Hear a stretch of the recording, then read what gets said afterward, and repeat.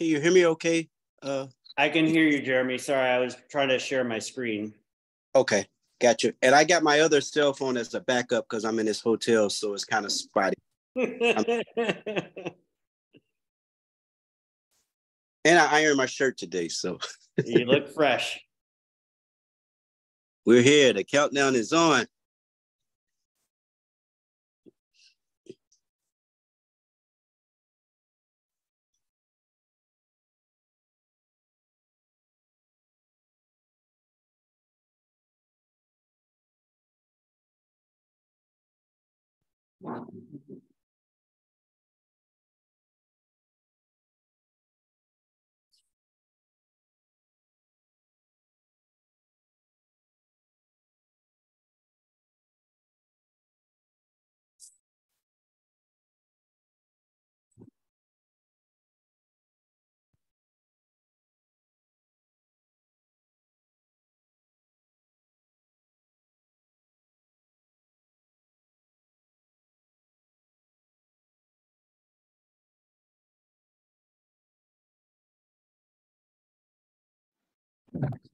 Hey, Ted. Hi, Michelle. Hi, Beth. Good morning, everybody. Hi, Adam. I'm going to be on off camera since I'm a passenger in the car. So, but I'll be able to see the screen. Thanks. Excellent.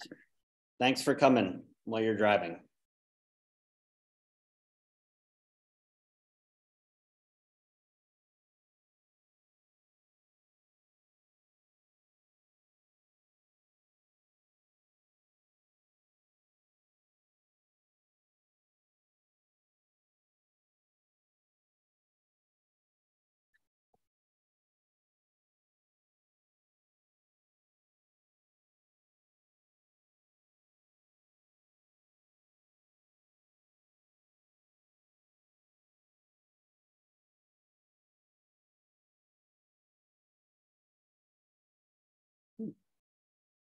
Thanks, everybody, for joining us. We're going to give it a few more minutes to let folks join us.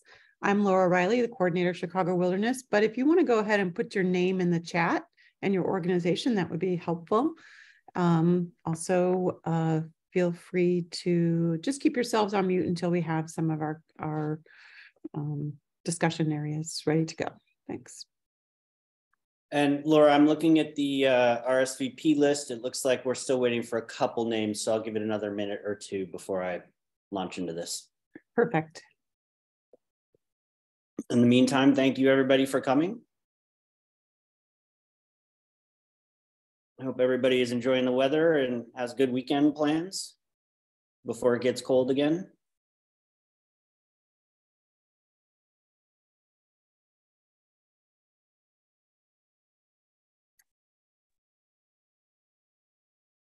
It's too hot. I agree, Doug. I don't like this warm weather, but I'll take it for now. I'm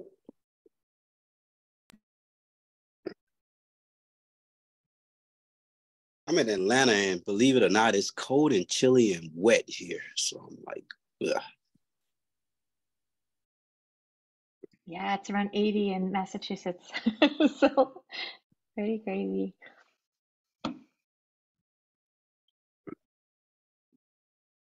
It's definitely weird weather. I'm up in very northern Michigan, and they have, I didn't know of this warning, but it's called a red flag warning. And that, for, I guess people are used to the northern woods, it's means that the low humidity and high winds plus the heat, it's like a big fire threat. Yeah, we had that yesterday, 2 days ago in Chicago area. Oh, wow. I mean, the dew point yesterday was 5 degrees C and the temperature was 25. So, wow. All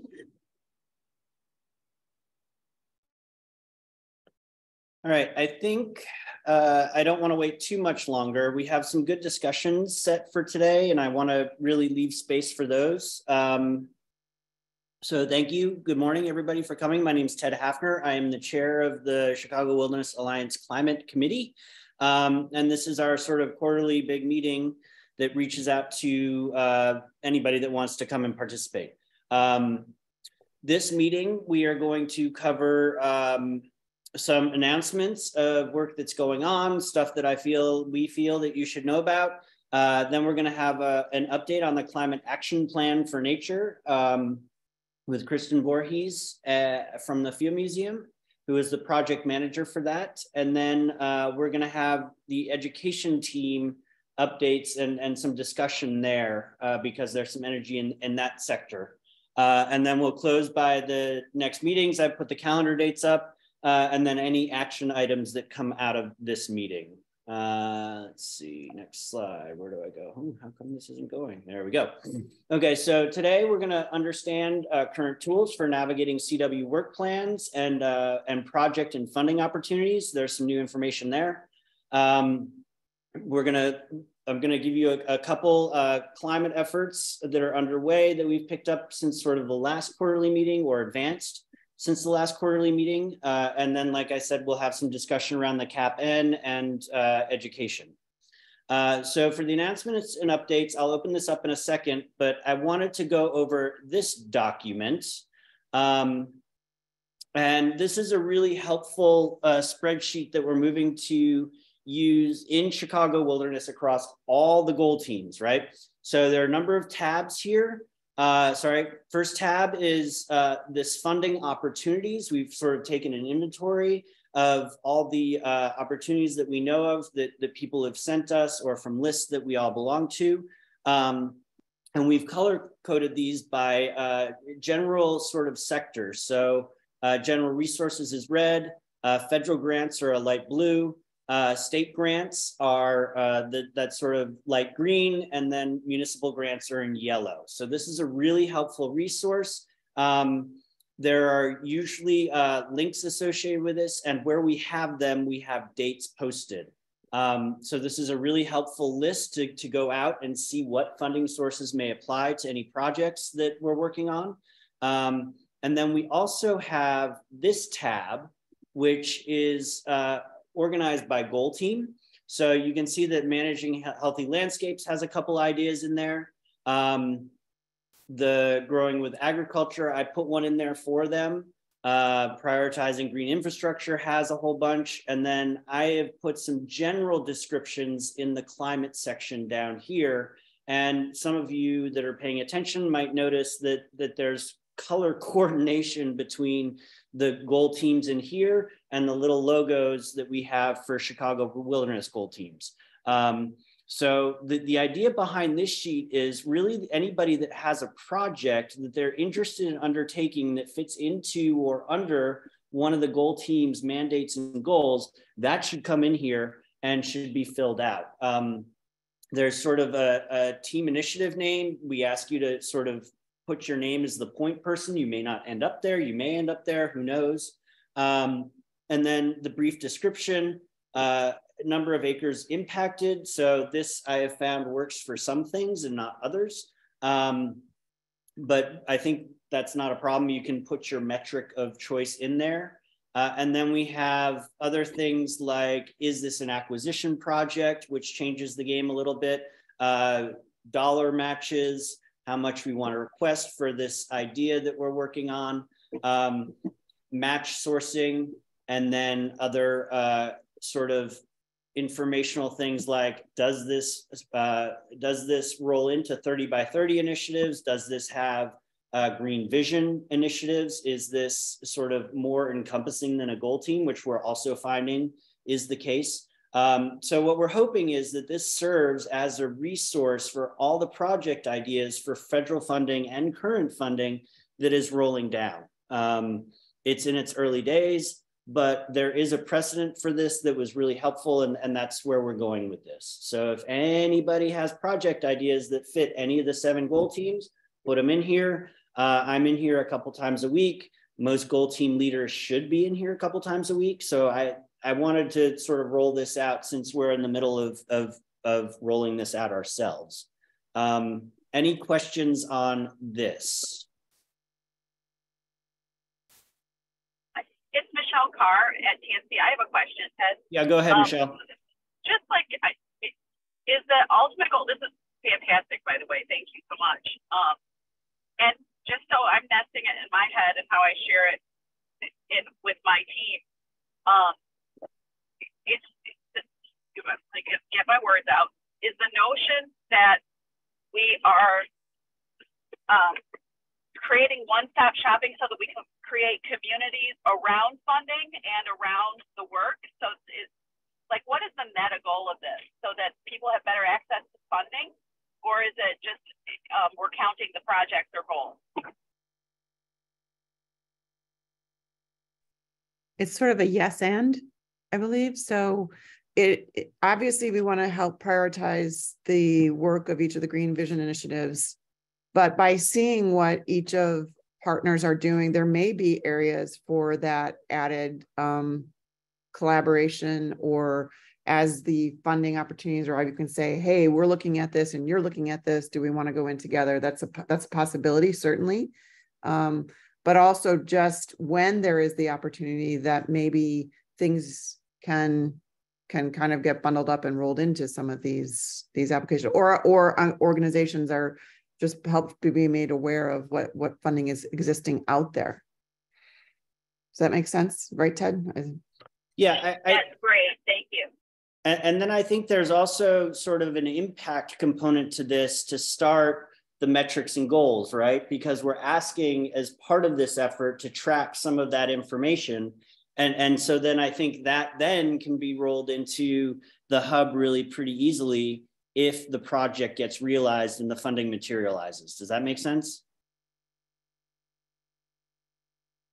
Yes. Okay. So any other questions on this funding sheet? I think given how much I've used it and how much it's been used, this is certainly a work in progress. I wouldn't expect it to stay static, but I would expect it to stay similar to what it is. If there are no other questions, I'll go to the initiative team snapshots document. And again, this is a new thing that's been rolling out in order to sort of understand and cohesively locate in one place all the goal teams' work plans, ideas, and communication sort of crossover or intersectional areas. So as a way to navigate through this, there is a slide or two that says how to use this. And then it's literally every goal team has at least 2, if not 4 or 5 pages on this sheet. So as for instance, Managing Healthy Landscapes has done this. We're some of the early adopters of this sheet. So you can see if I roll down to climate, which I think is somewhere in here, we have sort of a summary page. I've organized all the projects that we're sort of working on right now. And then it goes into individual deep dive sort of explanations for each of the summary projects that are listed on that first slide. There are comments. This is a way for teams to sort of coordinate and see what other teams are doing. If you can't email somebody and get a hold of somebody, this is an easy way to see where you might fit in or if there are opportunities to fit in with their work. So we wanted you to know that this exists too.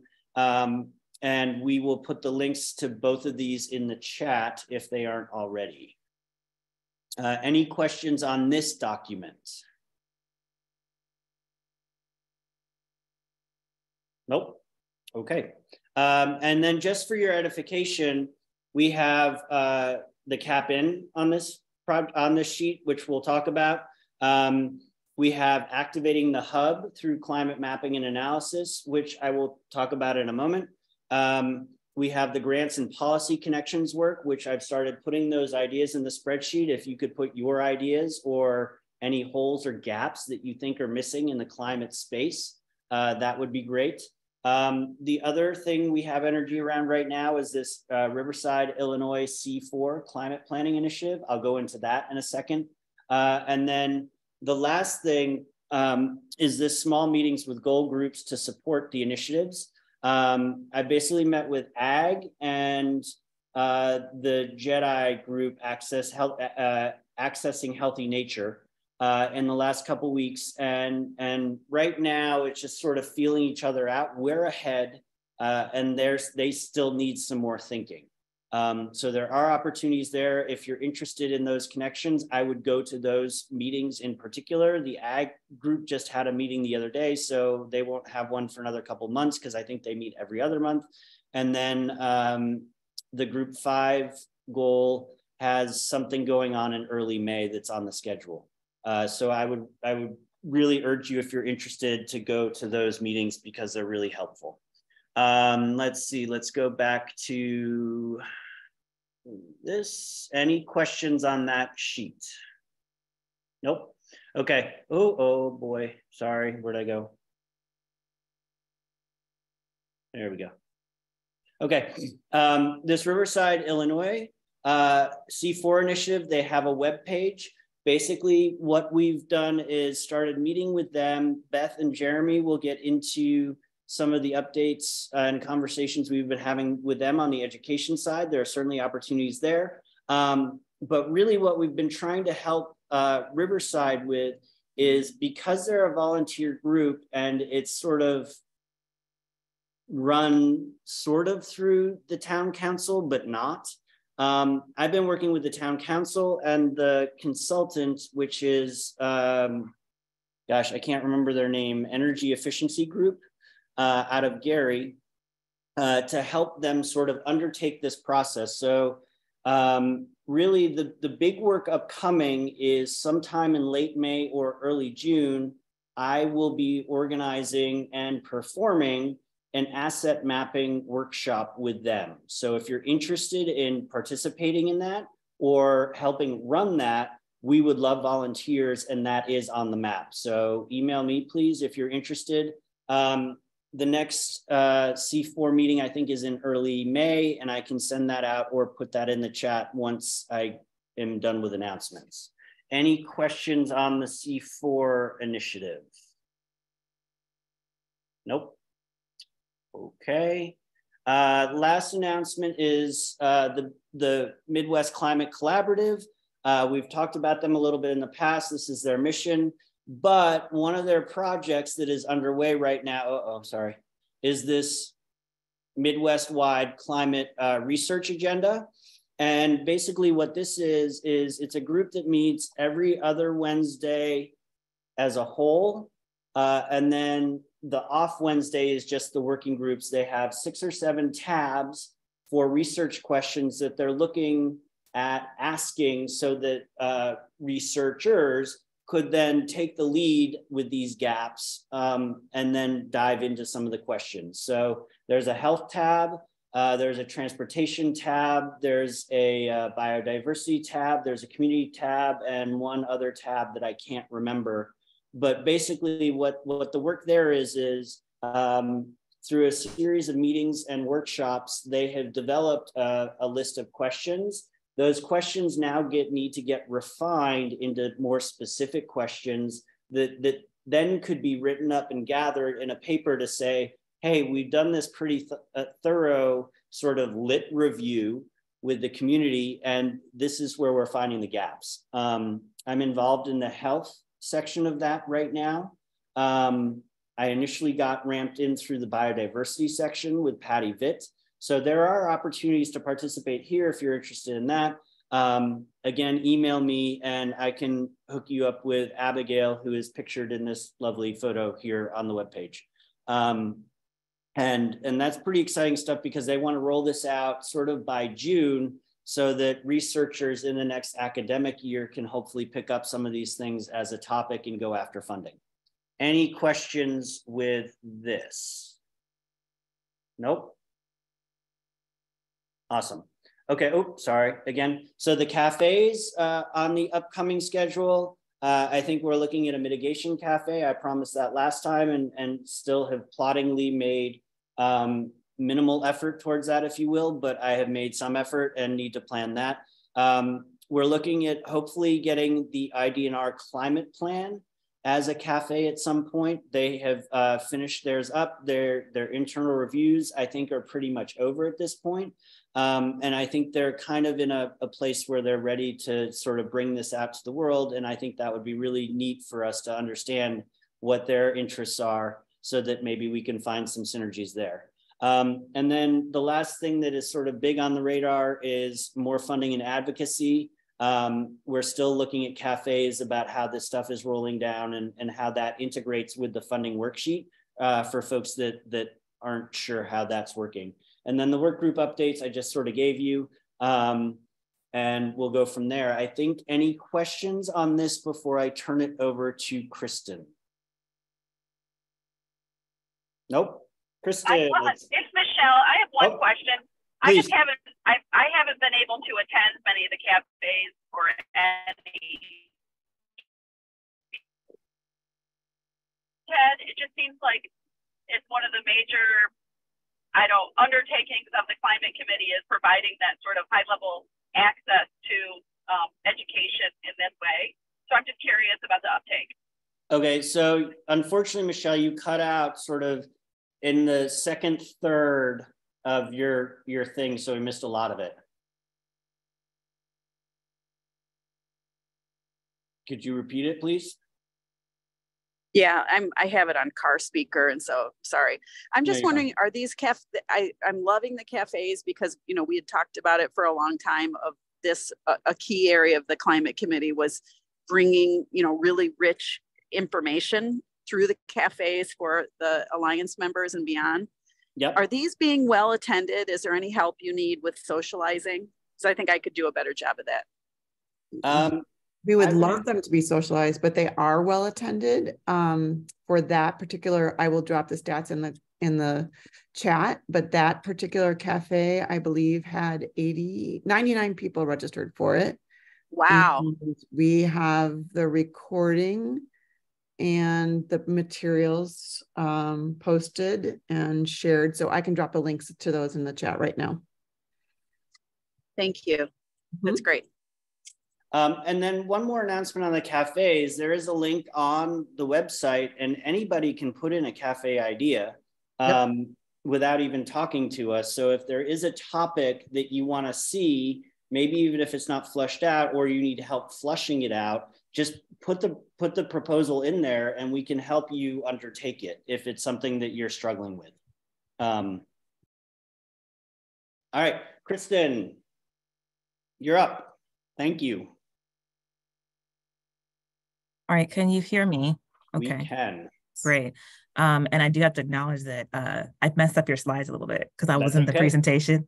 I'm glad That's you why did. it got like out of order. I'm glad you did. Okay, so I know that we are also having an education update. What should I aim for time-wise, Ted? How should we I would think if you give this 15 to 20 minutes and then we'll have 15 to 20 minutes for education as well, I think that would be good. Okay. That's what I was hoping for. So let's see how this goes. So this is the slide that you created. Can you advance to the next slide? Great. So do you want me to just operate through you? Can you just advance them for me? Okay, great.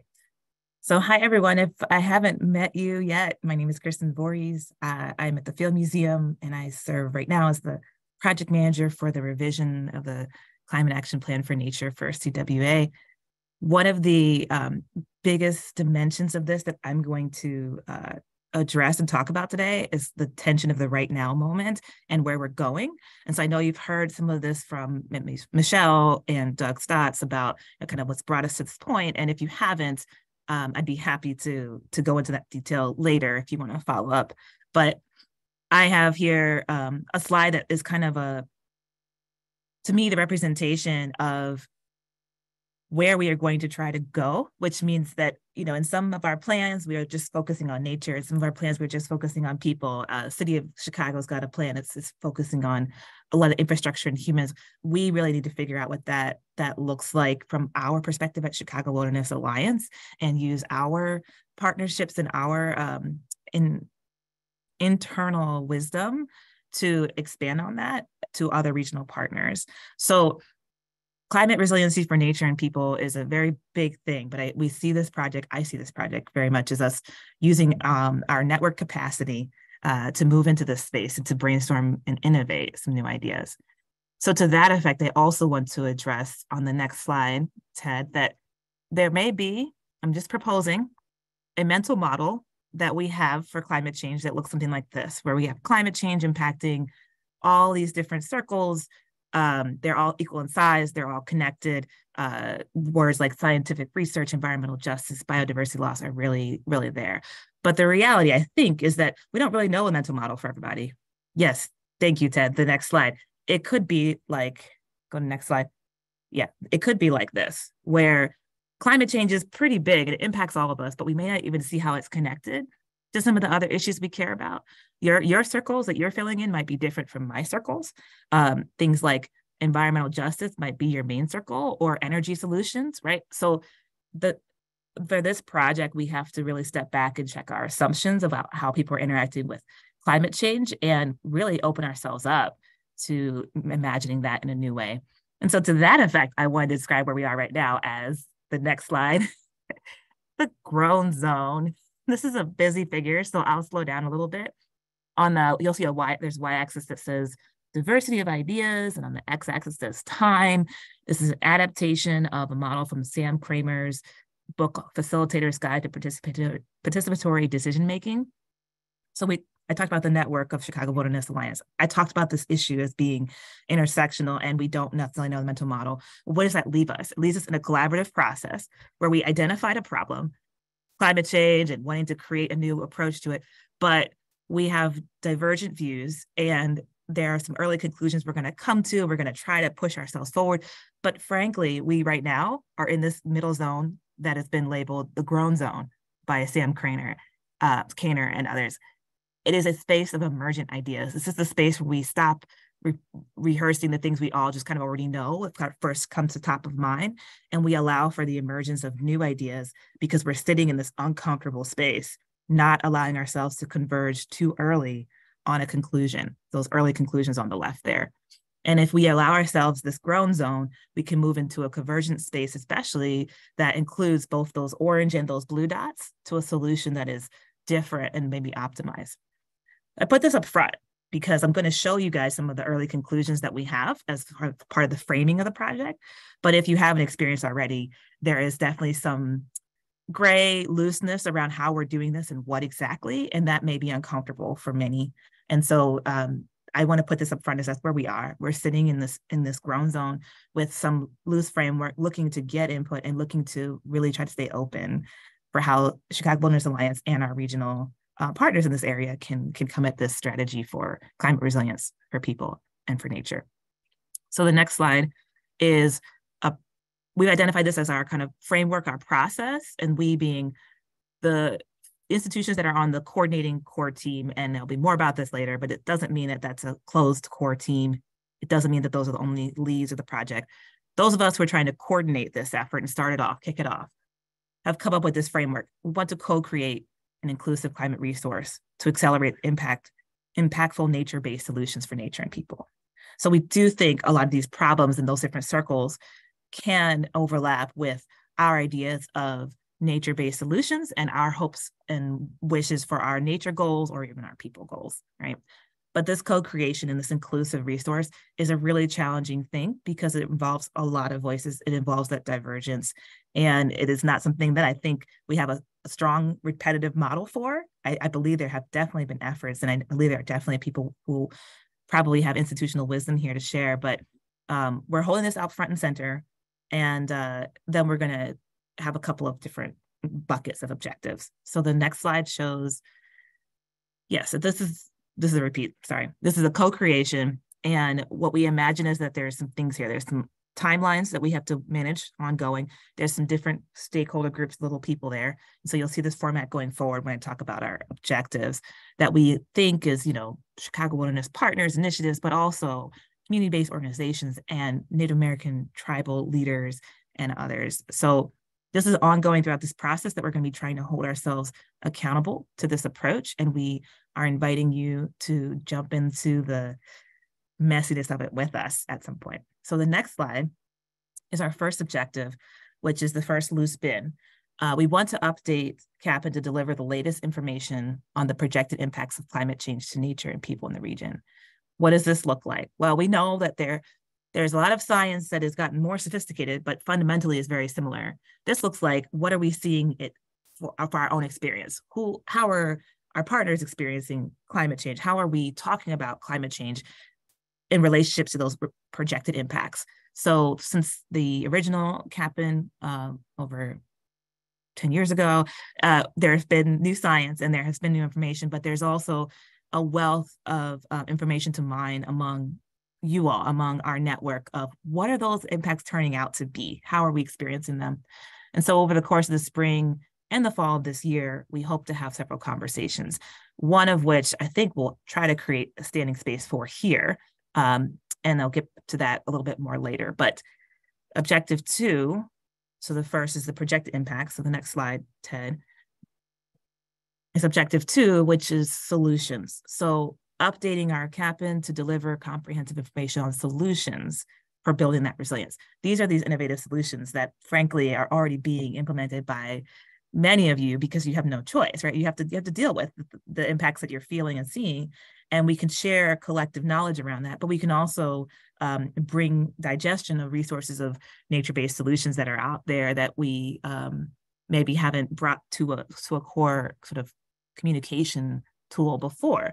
So, this is the fact that there are already many indigenous climate action plans for our relatives, and they are including solutions that we maybe haven't thought about. Or there are organizations that might come to our workshops or our conversations and say, this is what we're doing. And maybe we haven't integrated those into the same conversation around it building climate resiliency for people and for nature. So that's going to be happening, like I said, over the course of this year. Then objective 3, this is kind of, I don't want to say tie it all up in a bow, but this is the later stage of what we are going to do to create this co-produced inclusive resource will allow us to elevate the importance of including nature and biodiversity within climate planning processes across our region. So that means we can talk to high-level decision makers. We could talk to, these are examples, Metropolitan Mayor's Caucus, and say, here's this resource we've created, and we've got all these people who are connected to it. How can you, include that in those really shiny executive summary plans, right, where we're pointing to resources? This is something that happens after we talk to our network, after we collect information about the impacts and the solutions. This happens as we digest it. So this whole year is going to continue to be basically a grown zone of us finding our different ideas and our different solutions. And then we're going to be looking at what does that converge to with our objective 3. So the next slide is that we need you as a part of it. So we absolutely need everyone. And there's a few different ways we envision this, but it's not exclusive. So I just want to be really clear that my email will be somewhere available to you. Please reach out to us and let us know if you want to be involved in your organization, because it's not going to be just the boxes we have here.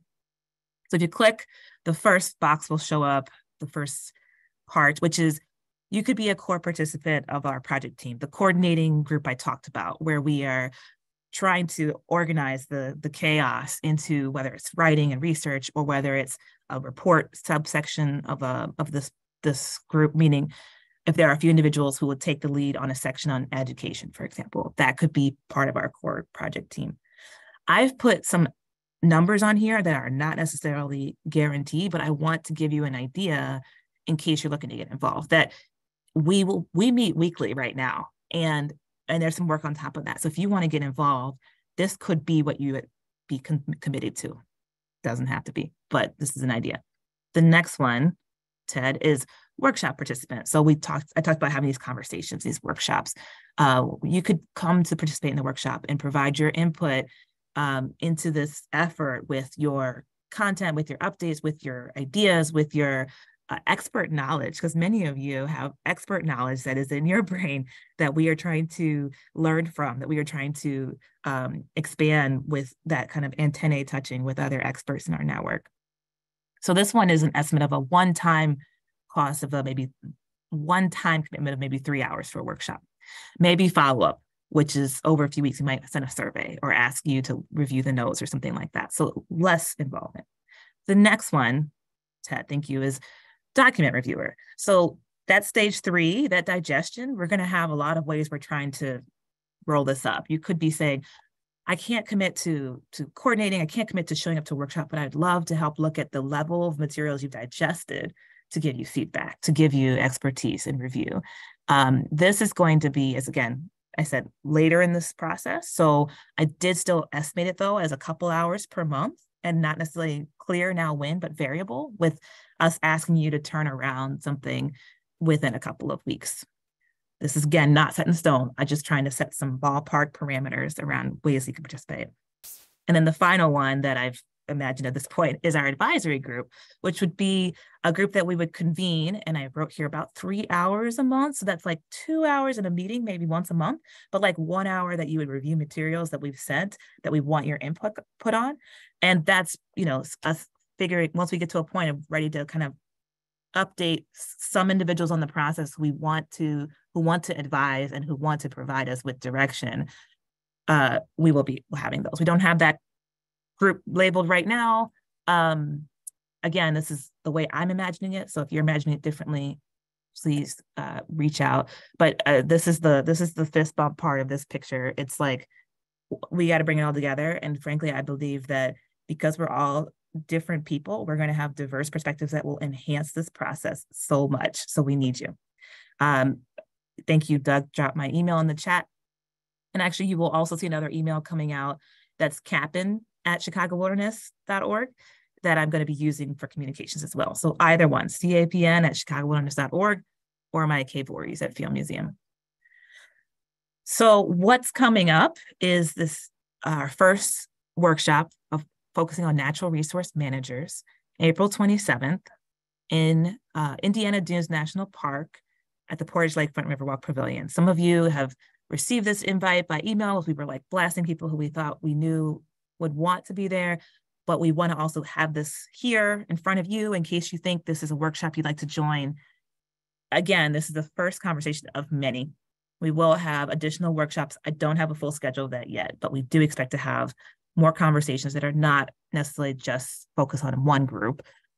This group we're picking because we know it's about to get really busy, if it's not already, with field work. And we want to have a sort of kickoff conversation where you help us think through some of these objectives. And we are also talking about a follow-up in the fall for like the same group, so we can kind of have our brains thinking about these questions over the course of the field season. Again, this is kind of building it as we go. So I wanted to make sure that you saw this, everyone here, and can also I'm going to drop in the chat that there's a registration link for this that we'd love for you to use if you'd like to come, so we can know how many people. We're going to get dietary preferences. We have to get parking passes for everyone, that kind of thing. So I dropped that in the chat. At this workshop, we're going to have a couple of discussions. So they are here, but I'm actually going to move us to the next slide, Ted, where they are, I think, bigger. I left them in italics. Sorry about that. So this is where I stopped to say, I want you to give me feedback too on what we're going to talk about there. And if you were at this meeting and you were asked to say, what is the changing climate impacts on the environment where you work? When you're going out to your sites, when you're going out to do your thing, what are you seeing? How are you experiencing it? And then these other two discussions are here too for you to read, to chime in on. I'm going to stop myself though, because I could just keep talking and not have enough space for you guys to chime in with questions either about CAPN or to say like, yeah, I want to respond to one of these questions and think about how you guys are going to hold that discussion. So I'll stop there and open us up to chatting. Thanks, Kristen. That was awesome.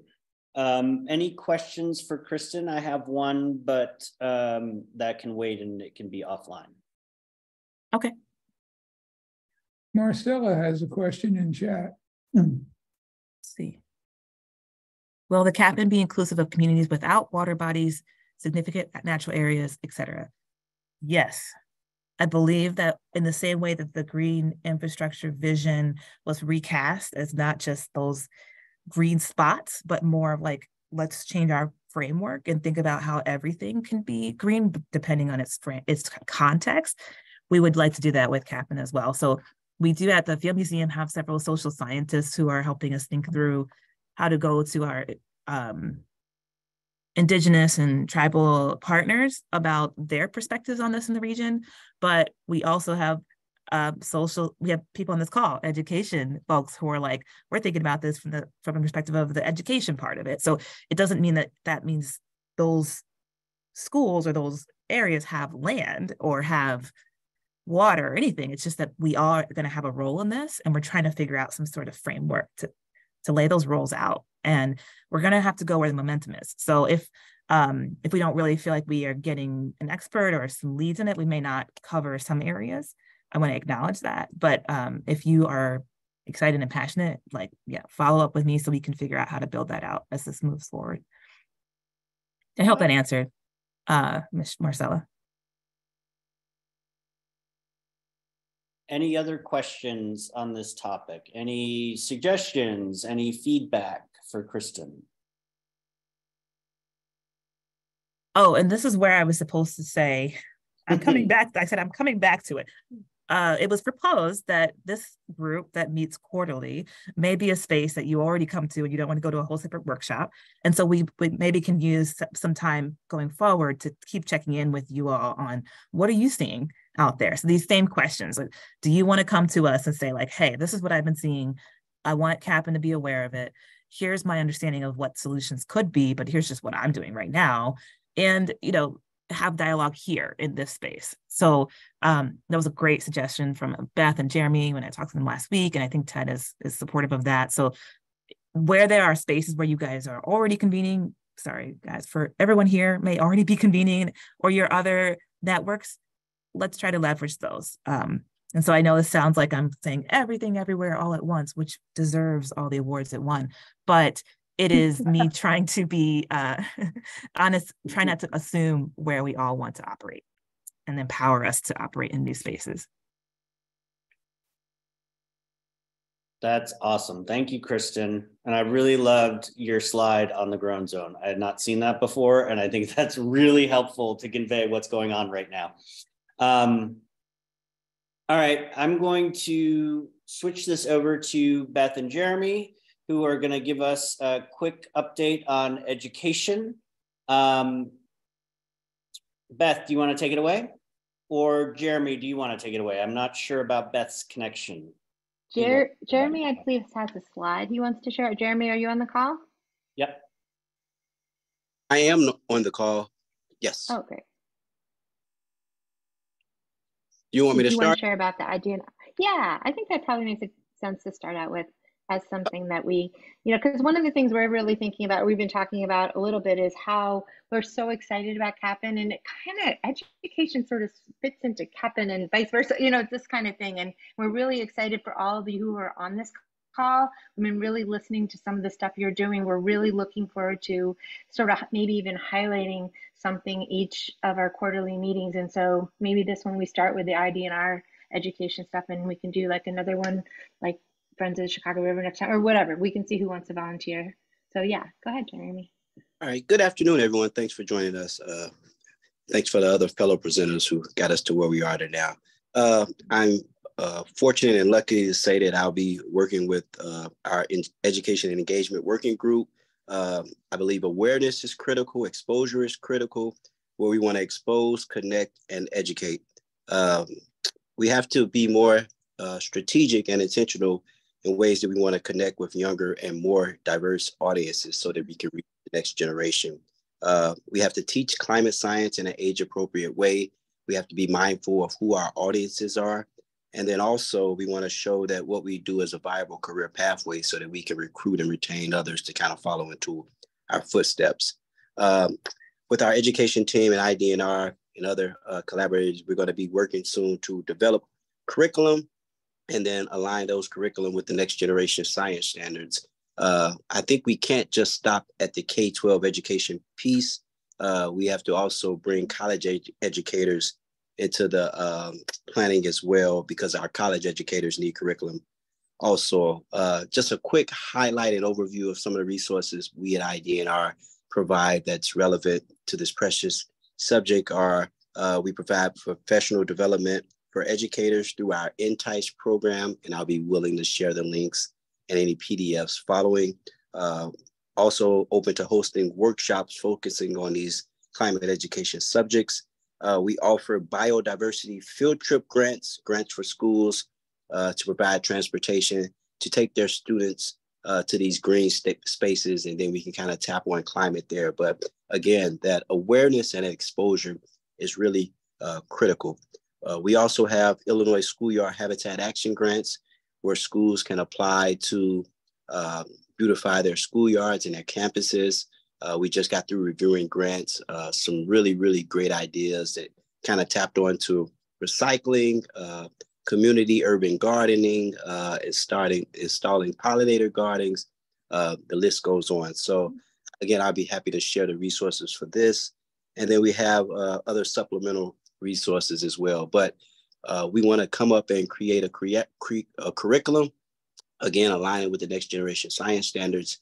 And we can't just stop at K-12. We have to also open up the doors for college educators as well. So prior to coming on board with IDNR as the Director of Outreach and Community Engagement, where I report directly to the director's office, I was fortunate to work with Ted for 3 years at Open Lands. I was the Manager of Education and Community Outreach. And once me and Ted left, I kind of told him, I said, it ain't no getting rid of me. And so still working together. So for those of you who might not be aware, in a partnership with Healthy Schools Campaign and Open Lands, and also MWRD as a partner as well, we were kind of working on a program called Space to Grow. I'm not sure if everybody's familiar with that, but if you just look it up online, basically with that Space to Grow program, where we transform schoolyards into green spaces. Those green spaces have outdoor classrooms. They plant trees on those campuses. They have pollinator gardens, et cetera, et cetera. And this past year, we wrapped up the 34th schoolyard transformation campus in Chicago. So if you look online, Space to Grow, Healthy. Thank you for dropping that, Patrick. And we just completed the 34th campus. And I spoke to Meg Kelly, who's the director of the program, and proud to announce that there will be an application process to recruit and get more campuses in that network. So again, the Space to Grow program. Ted, Beth, I know I was kind of trying to wrap things up pretty quickly and give a high level overview. Did I miss anything? Is there anything I should elaborate on? Any questions? But yeah, we want to get a curriculum that everybody can use. Sorry, who is that speaking? I'm just wondering, Ted included this NSTA resources. I don't know if you want to speak to that point on the slide here.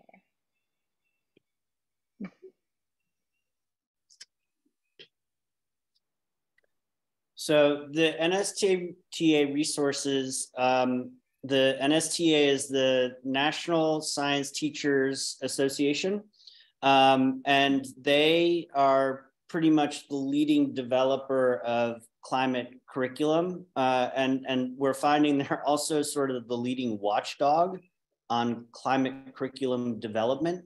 I became aware of the NSTA through actually an article that I was reading either in the New York Times or the Washington Post that was talking about this comic book that was featured at the NSTA convention for curriculum that was funded by, I can't remember the organization, but it has CO2 in the name. And it is basically a right-wing funded group that is talking about the benefits of carbon and too much carbon. So based on that, I started poking around the website. I brought this to Jeremy and Beth, and it looks like they have an annual conference that talks about curriculum and curriculum development that we're going to try to get funding to have them to go to, since curriculum is where the energy is sort of lying right now, and the opportunities are lying with IDNR because they have no climate curriculum. They have other curriculum, but not climate curriculum. And we'd love, through Jeremy, to see if we can change that. That may be a heavy lift, but Jeremy seems optimistic, and really it's in its nascent stage. So we're going to go from there. Any questions about this? The other discussion that I think we wanted to sort of lean into a little bit is this climate planning discussion. Beth and Jeremy have very much been in the C4 discussions with me. And there's a lot of interesting stuff that's coming out of that in terms of ideation and brainstorming, but it's almost overwhelming, I think, the opportunities that are coming out of this and being highlighted. And then that gets into capacity issues as well, right? So I think there's a role for this discussion. Kristen obviously showed that there are opportunities for education in the CAPN. I think they're still a little ways off. They're certainly in that grown zone somewhere, but I'm not sure where in that zone we are or they are. The other sort of interesting dilemma and discussion here is how do we integrate traditional ecological knowledge or traditional knowledge, whatever you call it, within this industry, because, you know, we like to cite and source expertise, and there's not a whole lot of citation and sourcing of generational knowledge that has been passed down in perhaps oral ways, right? So go ahead.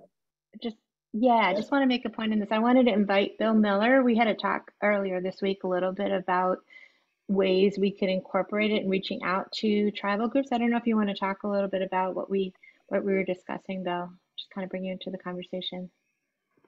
Yeah, I mean, I guess it's really important, but one of the things we have to do is really, we want to do it in a very respectful way and not appropriate the TEK and the traditional knowledge, but to share what tribes or communities want to share, right? So we're still trying to figure that out. I've been working with Madeline Tudor at Field Museum, and she's been preparing a sort of along the lines of what Kristen presented, introducing CAPN to tribal communities, see how they want to get engaged. And so, you know, we're still early in that to reach out and understand the best way. And it might be a standalone workshop where they can interact with each other, or it might be inviting to other workshops. We're still sorting that out. But I think it's, I was in a recent lecture and talking about, the general public isn't really interested in understanding the plight of Native Americans now, but they're real happy to appropriate the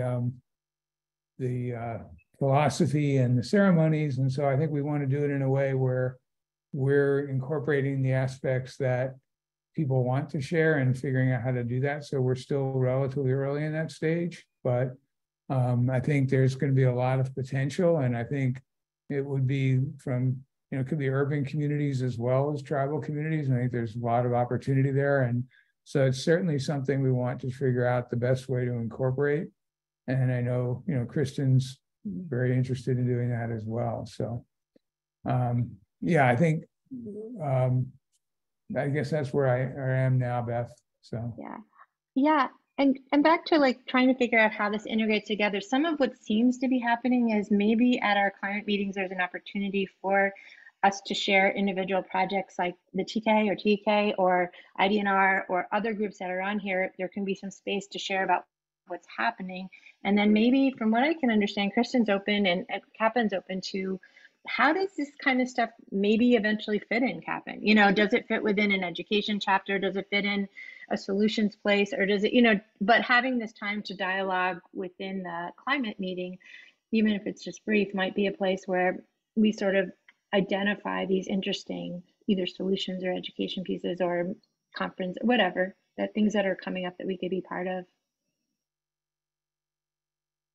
So that answers where is the energy in terms of where is the energy surrounding education. That's what I'm sort of sensing, but I don't know what other people feel on the call, whether they'd be willing to share more specifically about their stuff on a future call.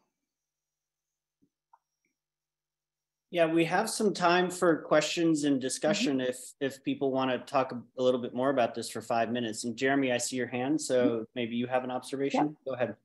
There was a question that came in the chat. Sorry, I'm trying to multitask the chat and present it. Oh, nice. About the MWRD and its role with like Space to Grow. And the question was asked, has the Space to Grow program expanded beyond Chicago? Not that I am aware of. And yes, you are correct that there's communities that are more prone to flooding. And so schools within those communities I understand, are invited to apply.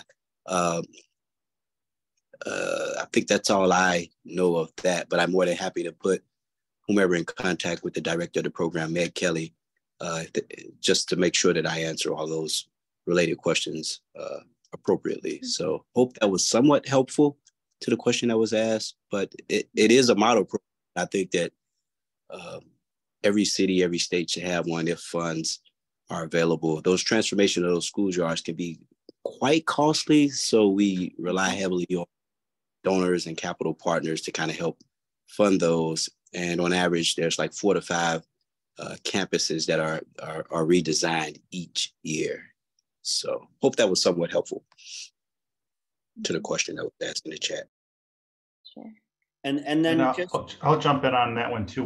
The MWRD is currently looking at a pilot program, Marcel, that we'd kind of offer a similar program in the suburbs. We've actually selected 4 school districts, but right now we're still at the pilot stage. We're trying to get another partner, maybe 2 more partners to help fund and do some of the on-ground work that Jeremy has been leading the last few years. But it's a great program. We've got 34 schools. We've taken old asphalt lots and just transformed them to these vibrant places that are permeable, that can take on, I think we're up to about 6.5 million gallons of water every rain event. So these are really resilient and really an opportunity to inform our future leaders about the power of green infrastructure. So thanks for bringing up that program, Jeremy.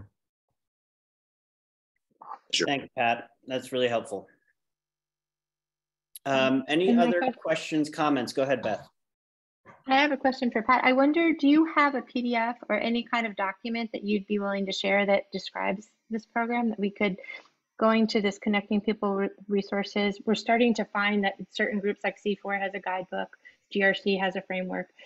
Is there something that MWRD might be willing to share, even just a summary of what you just shared, that we could post in the general location? You're looking for this new program that we haven't really got it going yet, but I could give you any information, and that would be great. And yeah, I put a link to Space to Grow in the chat, so there's a ton of the Space to Grow stuff. Okay.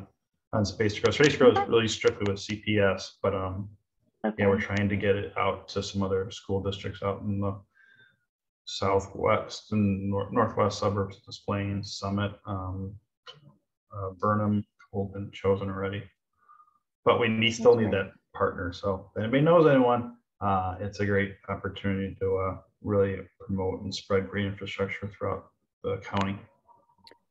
And in my opinion, it's sort of the way that we need to be thinking about design and construction moving forward. And it's great, and it's a great example of that. Go ahead, Bill. So I guess I'm also working with a group evaluating sort of a similar program, the Garfield Park Eco Orchard, that's together with MWRD in the city of Chicago, which is sort of a similar, catching a lot of rainwater underground as well. So I mean, there are opportunities, I think, beyond the schools, right, Patrick? So I think that some of those others can be a little tricky with the city and MWRD having dueling legal departments, but hopefully things are still moving along well there, and hopefully it'll be out this spring. But it's again a neighborhood group wanting to have access to fruits and nuts to go along with, say, community gardens and an area that's flooded, and so those kind of partnerships don't have to just be schools. One quick thing before I go on to the last slide that I have, which is really just a wrap-up slide.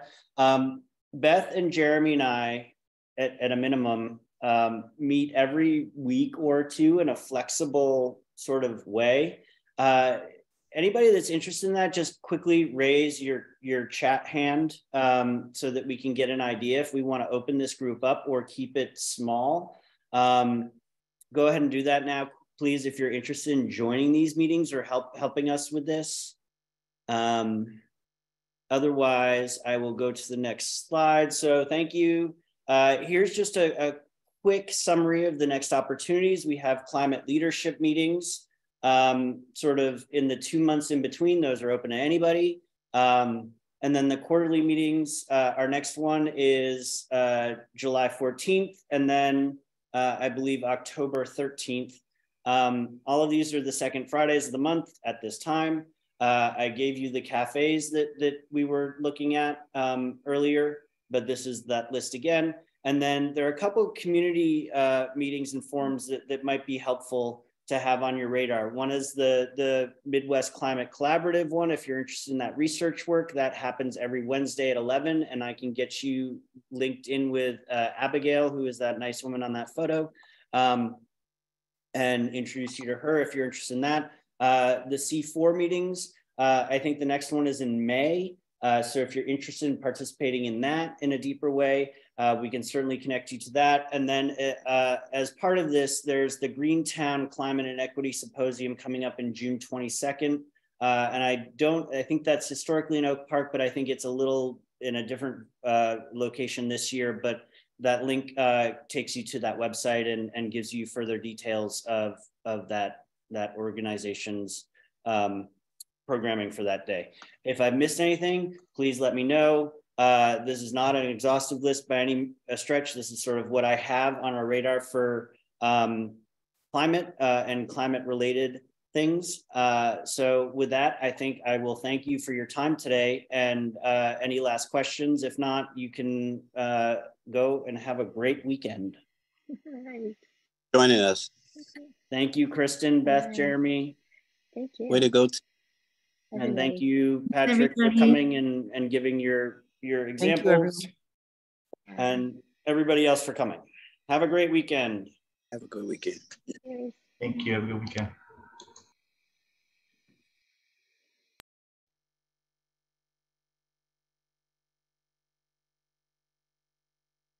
So is someone going to capture